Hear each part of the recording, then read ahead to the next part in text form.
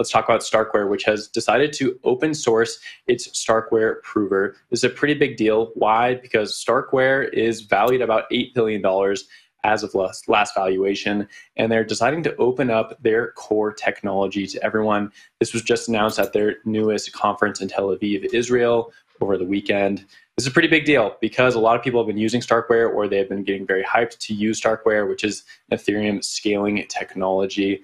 Uses something called zero-knowledge proofs in order to decrease gas fees and increase throughput on the Ethereum main chain. A lot of people have been hyped for StarkWare. There's a lot of different solutions out there, but I think StarkWare has been one of the most important scaling tools coming out that a lot of Ethereum developers and researchers have been waiting on to go live. And now the fact that they've basically open sourced this shows that they have a continued interest in following the crypto ethos, which is really founded upon open source software. Zach, I want to throw this one over to you. I think this is a great crypto community, crypto culture story, an $8 billion valuation, and then you turn around and open source your software. Yeah, that's super cool. Rah, rah on that. I think also it just reflects that there's a bumper crop of all these roll-ups that are actually doing stuff in Ethereum land, right? You have various sort of solutions on the marketplace for all these transactions to occur at this roll-up level and then get settled down to the Ethereum base layer.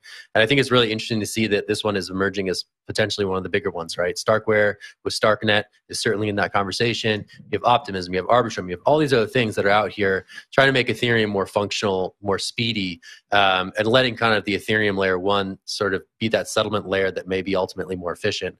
So I think ultimately to me, like this suggests that StarkWare wants to see itself in that conversation for the long haul.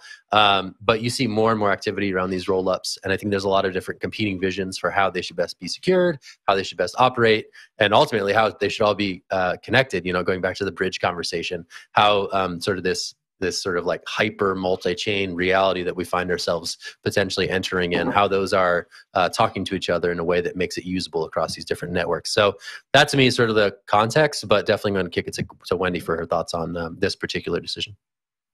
I actually think it's pretty cool, and that just goes to show you how important competition is in the crypto space and in every industry. If we didn't have all of these competing layer 2 solutions or products that are offering, you know, similar services, I don't think that they would have offered this or they would have made it open source. I think they would have kind of continued to gatekeep it. And I feel like if they didn't, or if they didn't make it open source, then other people would just create something that was similar that could potentially be better. So this is a good way for them to keep their foot on the pedal and also kind of follow that Bitcoin ethos, because Bitcoin is open source too. So I like it. I'm for it.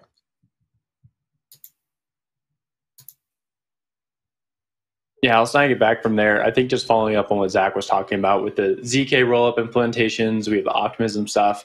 And actually the other day we saw that Optimism just flipped Solana in terms of transactions. And that was an interesting sort of moment, because you start looking at these layer 1s and you start looking at these layer 2s and you start asking like which one's going to become more important. And on that metric itself, I would say it's like normally overhyped when you look at transactions, total volume locked, all those sort of things. Like I think you need more nuance in the debate, because oftentimes these new L2s are bootstrapped using Ponzi games. I think that's just like a known fact. You're trying to get traction on top of your new L2, so they'll launch some sort of protocol with incentives to get people on this onto the L2.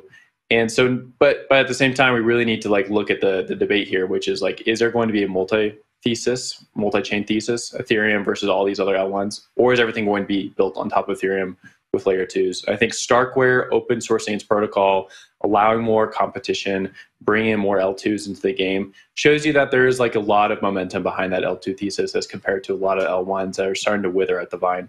Christy, I'll throw it over to you though for a last take. Yeah, first off, I clearly got ahead of myself. I was so excited about this story. I started talking about during the last story. Open sourcing, StarkWare, not Wormhole.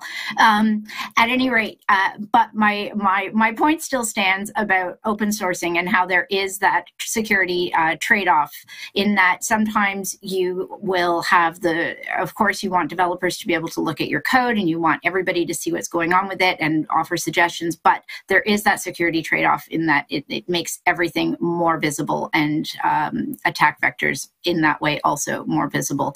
And that this is something that any software or hardware company battles with.